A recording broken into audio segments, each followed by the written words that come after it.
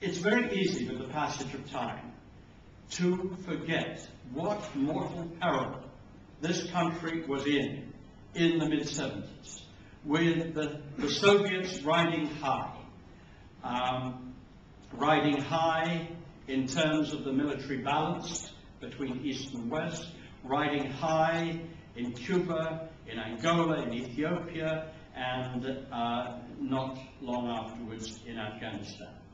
And meanwhile, their agents and their agents of influence in this country. And just in recent weeks, more has been coming out of the woodwork. I mean, all sorts of people who raised suspicion in our minds, we now know, such as Jack Jones, the General Secretary of the TUC, no less, were Soviet agents, were taking Soviet money against the interests of this country, and look forward to the day when Parliament would be replaced by a Soviet. That is how perilous our situation was, and that was one of the key motivations of Lord Delisle in creating the Freedom Association. And for me, there were two highlights going back to those years. One was to be in the High Court and hear the judgment delivered by Lord Denning in the most ringing tones. He was already 85 years of age. And I forget precisely whether it was the Grunwick affair or the postal workers' strike. Be ye ever so mighty, the law of England is yet above you. It's a wonderful idea, but today, sadly, as we all know, it's the law of Brussels is yet above us. But I prefer the Denning version, I have to say.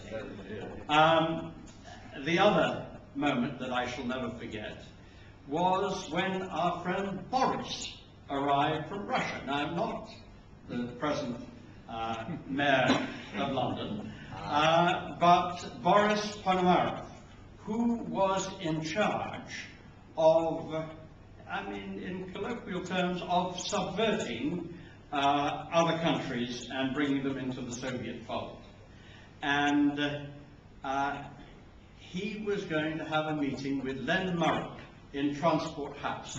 And the Freedom Association rallied at Speaker's Corner. And I remember with your father, with certainly Norris, and I can't remember whether Ross was still alive or not, and with my 10-year-old son, Randolph, we marched all the way down the centre of Oxford Street with the police escort, and then we eventually arrived at Transport House. And frankly, we couldn't think, we didn't have a plan of action, what to do.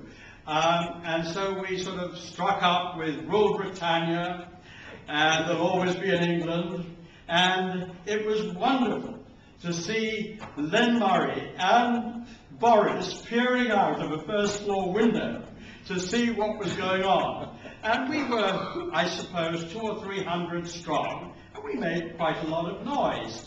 And we made a bit of a welcome for Comrade Boris when he came here.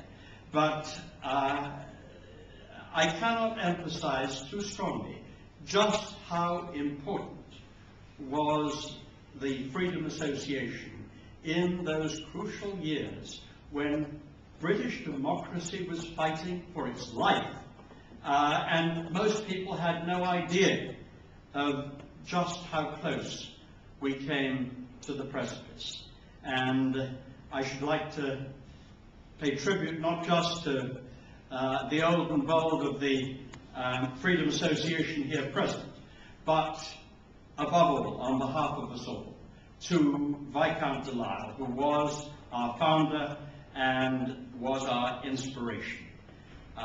He was a wonderful, lovable, and incredibly courageous man whom we salute across the Gulf of Ages. Thank you for being with us.